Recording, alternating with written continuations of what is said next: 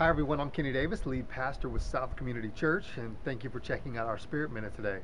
When I was growing up, I loved the movie The Goonies. I don't know if you've seen The Goonies. If you haven't, run out and see it today, especially if you love a good treasure hunt.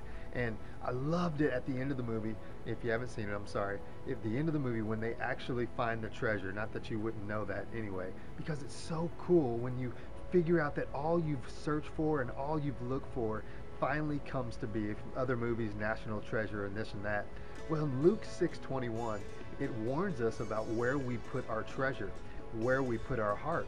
It says, "For where your treasure is, your heart will be also."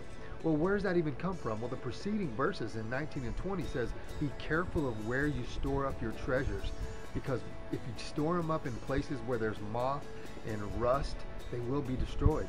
But if you store your treasures up in heaven with God our Father, they will be taken care of, where there's no moths and there's no rust."